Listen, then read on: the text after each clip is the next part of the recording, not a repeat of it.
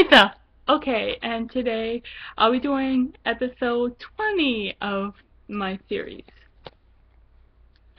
Another dream world day had arrived for the duo of Bliss and Fluff, and had given them a moment of their own of both relaxation at first, and were expecting one of the greatest adventures ever.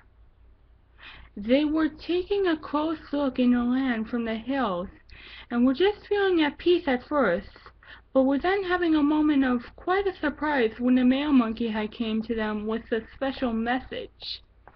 They were quite surprised. Bliss had thanked him and read the note. It said to come somewhere in the woods to understand on what was happening. Bliss said, "This is quite something of a surprise, Fluff. They really want us. Should we do it?" Fluff said, "I suppose it should be necessary for us. They will really need us from here. We better get on our way to help them and do what we can from here." The two of them went on their way and went off from there.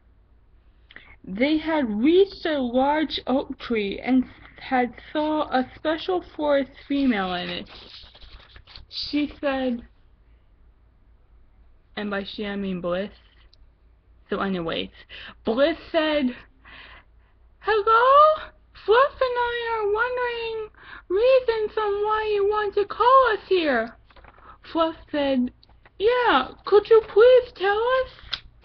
The lady said, "I need for you to bring this pack of special sprout seeds to the flower field of the flower people and plant and water them from there. It'll activate a special sprout from there.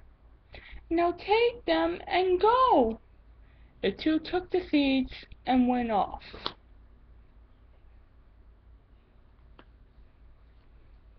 They were then in the middle of the land close to the flower fields, but knew from how it looked that the ground they were on would fall apart soon.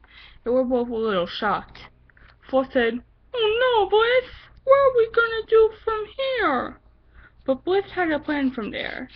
She saw a huge hawk from their spot and played a leaf-calling song. The hawk came to them and lended them a quick enough hand from there. He took them to the field as the ground they left fell apart. They brought the seeds to the field and gave growth to the special magical sprout from there. A flower man said, "It's called the Faithful Sprout. It'll help anything or anyone in help here." The tree lady came and said, "Thank you, you two." Bliss said, "Let's go, Fluff." Fluff said, "Yeah, Bliss." They left and were peaceful at home again. To be continued. Alright, that was 20, and I'll get the rest done as soon as I can. Goodbye, everyone.